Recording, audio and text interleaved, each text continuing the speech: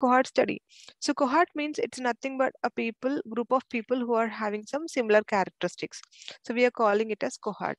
So if we started studying some parameters in a group of people who are having some similar characters, so then we are calling it as cohort study.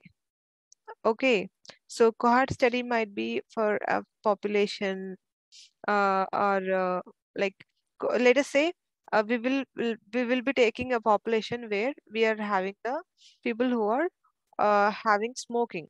Okay, so first we will be taking the population, and then among them we'll be dividing how many were exposed to smoking and how many were not exposed to smoking. And again in these two groups, we are dividing into people who are having lung cancer and people who are not having lung cancer.